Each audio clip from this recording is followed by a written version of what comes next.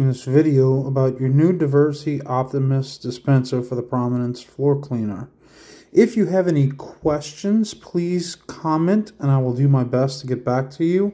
Also, you can share this video with any other members of your staff. That way they will know how to work this. Thank you.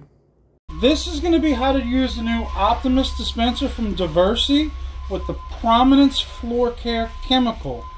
This chemical will either go in certain stores in the carts that you drive around, if the floors are correct for it, mop buckets, or the Vac system. Each store is going to be different, so I cannot tell you exactly which one it's going to go in. You'll have to check with your manager on that. The Prominence comes in a box of 2. When you get your chemical in, one thing when you're putting your cap on, this will misalign a lot. So you want to put the cap on and go back until it kind of drops. If you notice, it goes and then it drops down. Then go into the tightening mode.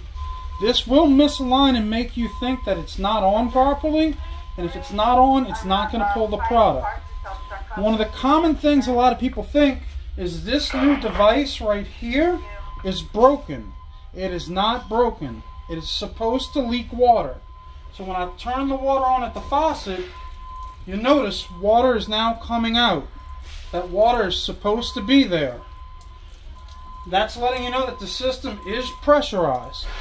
To use the system, you can either push it for just short amounts of product and water, or you can push it and turn that way, and it's going to continually run. What comes out of this hose is diluted properly. It's putting the right amount of product and chemical in the proper ratio. Do not add any additional water or chemical to the mop bucket or vac system that you're using.